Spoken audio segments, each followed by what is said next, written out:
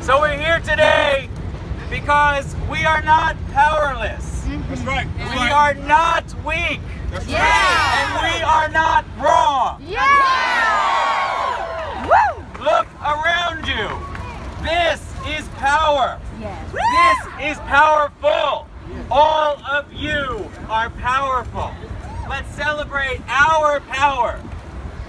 And I want to say, Donald Trump may have been raised in Queens, but he is not from here anymore.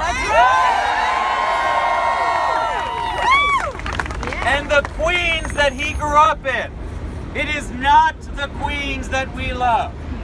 Queens is about diversity. Queens is about love and equality. That's right. Queens is proud. Yes. Proud to be the most diverse county in the United States of America.